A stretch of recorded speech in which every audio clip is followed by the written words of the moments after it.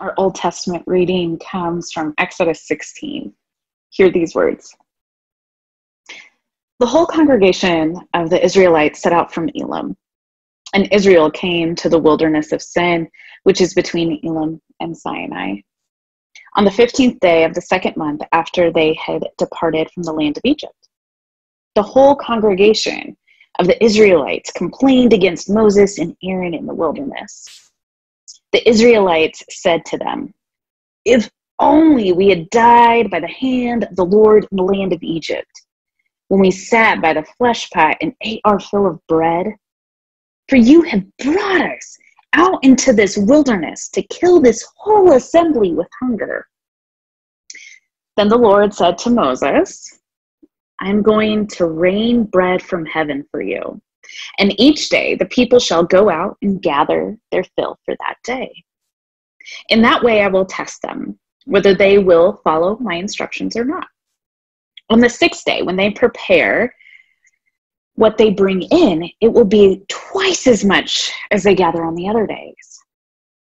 So Moses and Aaron said to the Israelites, "In the evening you shall know that it is the Lord who brought you out of the land of Egypt, and in the morning you shall see the glory of the Lord, because he has heard your complaining against the Lord. For what are we that you complain against us?" And Moses said, "When the Lord gives you meat to eat in the evening and your fill of bread in the morning, because the Lord has heard the complaining you utter against him, what are we? Your complaining is not against us, but against the Lord." Then Moses said to Aaron, "Say to the whole congregation of the Israelites, 'Draw near to the Lord, for he has heard your complaining.'" And as Aaron spoke to the whole congregation of the Israelites, they looked towards the wilderness, and the glory of the Lord appeared in the clouds. The Lord spoke to Moses and said, "I have heard the complaining of the Israelites. Say to them, at twilight you shall eat meat, and in the morning you shall have your fill of bread. Then you shall know that I am the Lord your God." In the evening, quails came up and covered the camp, and in the morning there was a layer of dew around the camp. When the layer of dew lifted, there on the surface of the wilderness was a fine, flaky substance, as fine as frost on the ground. Then the Israelites saw it. They said to one another, "What is it?" For they did not know what it was. Moses said to them, "It is the bread that the Lord has given us to eat. This is what the Lord has commanded. Gather as much of it as each of you needs, an omer to a person according to the number of persons, all providing for those in their own tents." The Israelites did so, some gathering more, some less. But when they measured it with an omer, those who gathered much had nothing over, and those who gathered little had no shortage. They gathered as much as each of them needed. And Moses said to them, "Let no one leave any of it over until morning." But they did not listen to Moses. Some left part of it until morning, and it bred worms and became foul. And Moses was angry with them. Morning by morning they gathered it, as much as each needed, but when the sun grew hot, it melted. On the sixth day, they gathered twice as much food, 2 omers apiece. When all the leaders of the congregation came and told Moses, he said to them, "This is what the Lord has commanded. Tomorrow is the day of solemn rest, a holy Sabbath to the Lord. Bake what you want to bake and boil what you want to boil, and all that is left over put aside to be kept until morning." So they put it aside until morning, and as Moses had commanded them, and it did not become foul, and there were no worms on it. Moses said, "Eat it, for today is a Sabbath of the Lord. Today you will not find it in the field. For 6 days you shall gather it, but on the 7th, which is the Sabbath, there shall be none." On the seventh day, some of the people went out to gather, and they found none. The Lord said to Moses, "How long will you refuse to keep my commandments and instructions? See, the Lord has given you the Sabbath. Therefore, on the sixth day, he gives you food for 2 days. Each of you stay where you are. Do not leave your place on the seventh day." So the people rested on the seventh day. The house of Israel called it manna. It was like coriander seed, white, and the taste of it like wafers made with honey. Moses said, "This is what the Lord has commanded. Let an omer of it be kept through your generations, in order that they may see the food with which I fed you in the wilderness, when I brought you out of the land of Egypt." And Moses said to Aaron, "Take a jar and put an omer of manna in it, and place it before the Lord, to be kept through your generations." As the Lord commanded Moses, so Aaron placed it before the covenant for safekeeping. The Israelites ate manna for 40 years, until they came to a habitable land. They ate manna until they came to the border of the land of Canaan. An omer is a tenth of an ephah. For the word of God in Scripture, for the word of God among us, for the word of God within us. Thanks be to God. Hi everyone, welcome. For our sermon for today, this story lands us shortly after the Israelites have crossed the parted sea and their oppressor, Pharaoh, and his great army has been wiped out. And these Israelites, they're only a month and a half into this wilderness journey, and already they are very bitter and self-loathing. They wish they were dead. They insist that Moses merely brought them out of Egypt to kill them with hunger. They say, "If only we had died by the hand of the Lord in the land of Egypt, when we sat by the flesh pots and ate our fill of bread. For you have brought us out into this wilderness to kill this whole assembly with hunger." Well, if that was the truth, that would be the most roundabout, lengthy way of murdering an entire population of people that I have ever seen. First, you deliver them from their oppressor, who lets them go only after 10 plagues on Egypt. Then lead them out into the wilderness, take the long way because they don't face the Philistines who will kill them first. Guard them with a pillar of fire and cloud, and right when their oppressor is on their tail, part a giant body of water, escape across it, and drown their oppressor. Sure, Israelites, Moses' murder plot makes a lot of sense. If anything, this is the most accurate depiction of being hangry, that's hungry and angry, that I have ever seen. Being hungry makes you extremely irritable, irrational, and dramatic. Remus Lupin in Harry Potter says, "Eat, you'll feel better," and it's one of life's truths. Now, you may read this text and be a bit incredulous at these Israelites for their lack of gratitude. How could they treat Moses with such disdain and disrespect?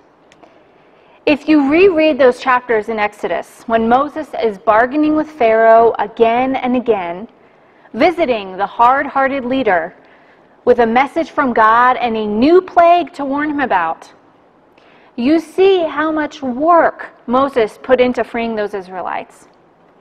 How Moses had to overcome his own anxiety, his own speech impediment, his own self-doubt to be the leader that God needed him to be. And now they are finally free, having jumped through so many hurdles and faced impossible odds. And Moses realizes that the work is just beginning. He is the leader in charge of the physical, emotional, spiritual well-being of these people. He is their pastor. Suddenly now he's their caterer, their events coordinator, and their disciplinarian. And he is scared of what's ahead too, just relying on God's instructions day by day, flying by the seat of his robe. And it doesn't seem to make much of a difference in the Israelites' attitude when God actually provides food for them in the form of quails and a fine, flaky substance called manna. And they aren't able to follow Moses' rules regarding this flaky stuff. They collect too much of it, and it rots by morning. And Moses gets pretty irritated. Not only do they not trust in God, who has demonstrated divine power beyond all measure with all of these physical signs, but they don't even trust Moses, a living, breathing leader right in front of them. Then they are instructed to collect double portions of manna on the 6th day, because on the 7th day, God rests because humans are exhausting and the rest is holy. And even with those instructions, some Israelites wander out on the 7th day looking for food. Again, they seem to have trouble listening and trusting their leader and their God. Okay. You may be wondering at this point how the Israelites could be acting this way. This text does not paint them in the prettiest picture, but we do have to remember context. The Israelites have just been liberated from slavery. Their entire identity up to this moment was formed by Pharaoh's treatment of them. Up to this point, they have been living in a cruel system that demanded productivity at all costs, that took away their humanity, that paid no respect to their dignity and worth as human beings, and that system had traumatized them. And then to be yanked out of this harsh world that was your new normal, to start caravanning into the middle of nowhere with your oppressor chasing you down, to walk through a body of water, not sure if you're going to make it through to the other side, and now you're in the wilderness and you have run out of food. These people have been through hell and back, and they reached the end of their rope a long time ago. Now they have to figure out their purpose as a people. Now they have to learn what it means to be worthy no matter your productivity. Now they had to trust in a God they did not see, and now they don't have the comfort of their home, but instead were out with the elements. These Israelites were dealing with some serious trauma and change, and it left them feeling quite vulnerable. When humans are yanked out of their normal, out of their comfort zones, it takes a while for our perspectives to adjust. Now, I don't think that we can truly compare ourselves to these Israelites and their experiences. But you may find yourself relating to them in other ways. In fact, you may have read this text today and said, geez, Louise, that sounds like me. We are in a wilderness ourselves, and God may be providing for us, but we may be too emotionally exhausted to see it. That's because we have been stripped of our normal for some time now. In this wilderness year of 2020, any small or big piece of bad news is enough to tip the scale between faith and doubt, usually sending us careening into doubt, wondering where God is. And before you beat yourself up for it and criticize yourself for not having a stronger faith, stop. Look around you. I don't know your personal faith story, But most of us did not learn how to have faith and find God in a pandemic. Most of us learned and practiced our faith with other people in a beautiful building without worrying about a contagious, asymptomatic virus that could kill our loved ones. We are not pandemic pros, okay? We are without several layers of normal. Many of us are without the luxury of leaving our homes to see friends, to go into the office, to take our kids to school. We miss these simplest distractions and comforts, like meeting a friend for coffee without wearing a mask, being able to meet our coworkers in person, or being able to go to the gym and not be afraid of the stranger's breath next to us. We're stripped of our chance to see loved ones who are in care facilities, to take them to run errands and to their doctor's appointments, to hug them without a second thought. Many of us are stripped of our blindness to systemic racial injustice for the first time. And it's hard to navigate our own prejudice and stay in that conversation. Meanwhile, our brothers and sisters of color are asking the white majority to please, please not lose our passion for justice. Please don't give up. And many of us are facing substantial, nearly impossible challenges. Perhaps we're trying to take care of 3 kids who are in online school at home while trying to work our full-time job. Maybe we got let go of our job and those unemployment checks are running out. Maybe we have lost several loved ones in a short period of time, and we are not sure if we can handle any more bad news. Perhaps a natural disaster has struck those you love, and you feel helpless. Maybe physical signs of stress are manifesting more than they usually do in your body. Perhaps a loved one has a diagnosis and you are just praying, "Not now, God, not this year." Perhaps you have debilitating anxiety or depression for the first time in your life. Look around you. The world is very different than it was 6 months ago. We are in a wilderness. And when the Israelites arrived in the wilderness, they had to relearn their faith because everything had changed for them. They went through a very cranky period of adjustment, of longing for the days that they were oppressed just because it was familiar. They had to relearn what God's provision looks like. They saw this flaky substance on the ground and they just said, "Man, huh?" And they probably made Moses pretty frustrated, but it took them a while to figure out that the old normal they were longing for was not at all who God wanted them to be. And when the Israelites were thrust into this situation, a wilderness for 40 years, God had a plan. Every step of the way with Moses, God had a plan. And the theology of God's plan is not something I like to talk about very often because it's usually used to explain away human suffering and tragedy.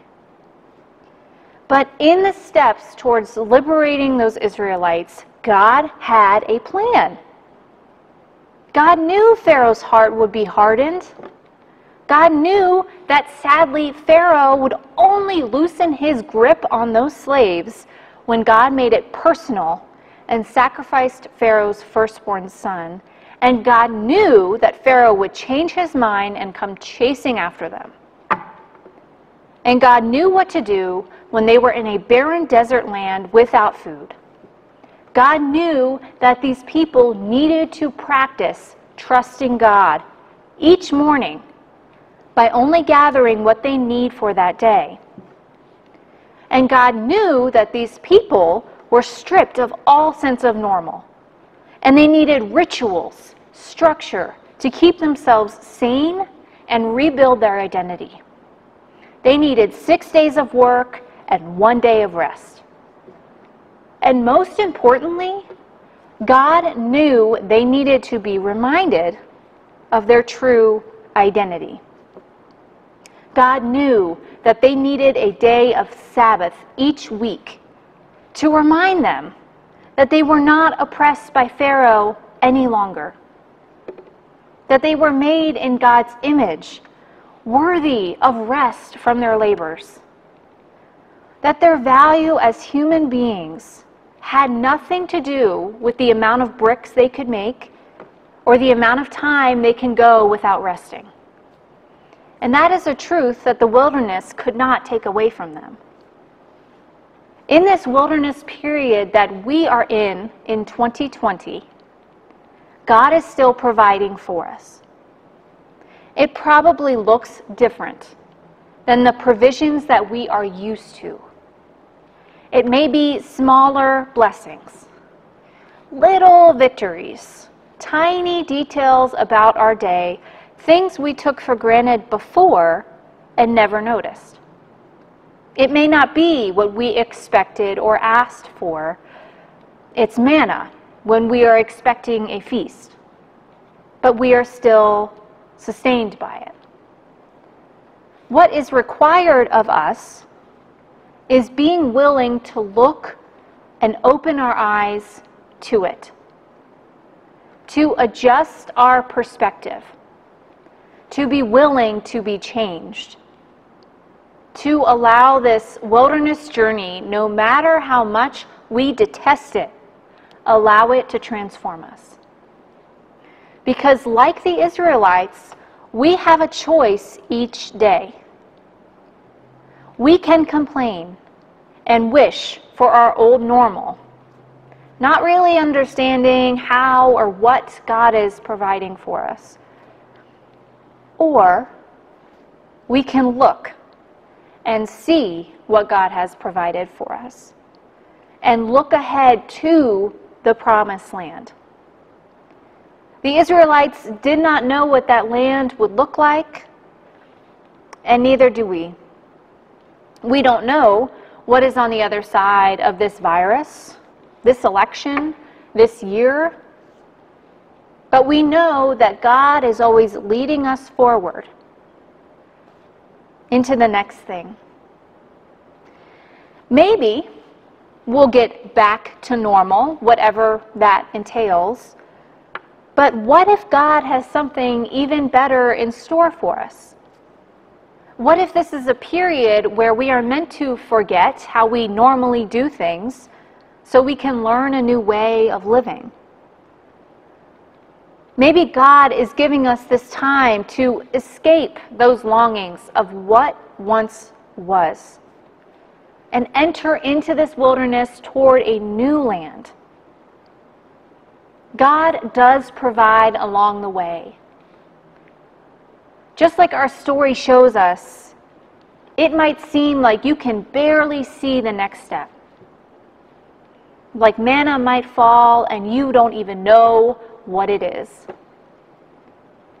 But trust that if God brought you out, God will bring you in. Remember, we have each other. We have our small, little, tiny provisions, victories, and details. And God will provide what we need. So let's wander together in this wilderness. We don't know how long it will be, but we are together with God, who provides for God's people. Amen.